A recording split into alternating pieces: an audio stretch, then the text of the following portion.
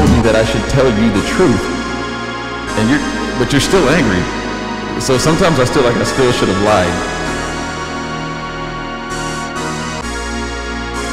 I tell you the truth because I care, but I also lie to you because I care. But if I tell you the truth, I guess I can sleep better at night. But then it looks like I don't care because I'm telling you the truth.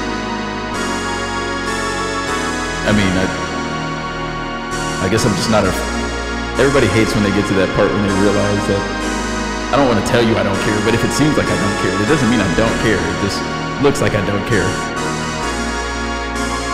Because my emotions have been sanded off.